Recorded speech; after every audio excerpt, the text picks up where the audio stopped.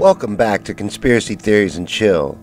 On this episode, we're going to talk about the Mandela Effect. The Mandela Effect is the phenomenon where someone has a clear memory of something that never actually happened in this reality. Many people, mostly total strangers, remember the exact same events with the exact same details. However, these memories are different from what's recorded in history books, newspaper archives, and so on. Now, we're not talking about false memories. Many people speculate that parallel realities exist, and until now, we've been sliding between them without even realizing it. Some even believe that the Mayans were right and the world actually did end in 2012 and we slid into a different reality. The Mandela Effect itself gets its name from the fact that many people remember Nelson Mandela dying in prison in the 80s, whereas in our reality he was released from prison and of course went on to become the president of South Africa and lived until December of 2013. But there are hundreds more examples of Mandela effects, and in this video we're going to go into some of the bigger and more shocking ones. Let's start off with one of my favorites, the Berenstain Bears. Do you remember the Berenstain Bears? I do. I owned the whole book set, and they were my favorite books as a child, so you can imagine my shock when I found out that they never were the Berenstain Bears. They were the Berenstain Bears. Another one from my childhood is about Curious George. When you think back in your memories of Curious George, does he have a tail? I remember him having one. I remember him using it and even hanging by it. But I can't remember that because Curious George never had a tail.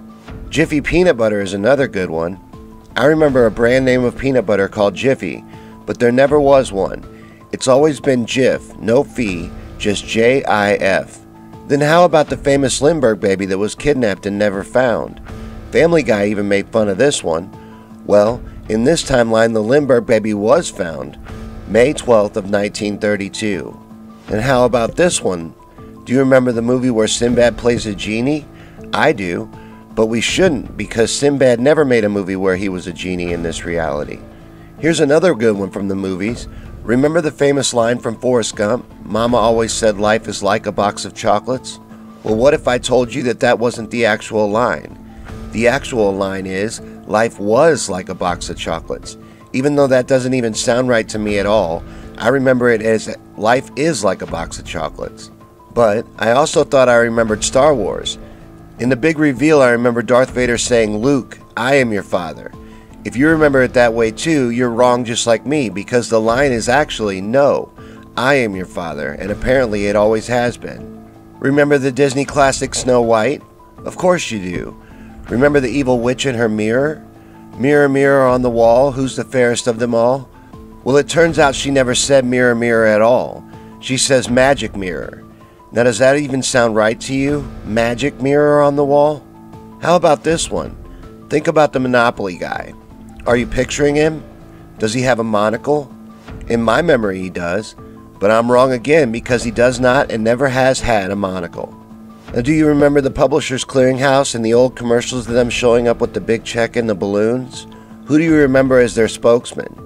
I remember it very clearly being Ed McMahon. Many people remember vividly Ed McMahon being the spokesperson for Publishers Clearinghouse, and we're all wrong because he never was. And how about the old TV show Lassie?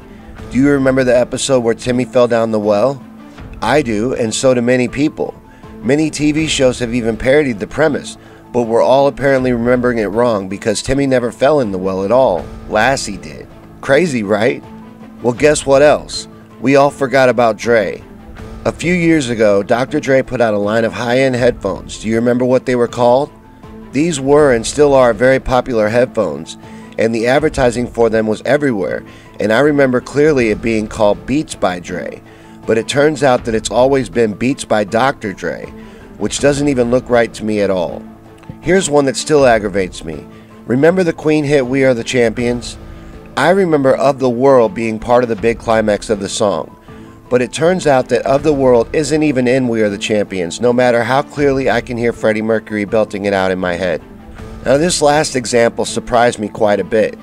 This Mandela Effect has to do with the attack on the Statue of Liberty.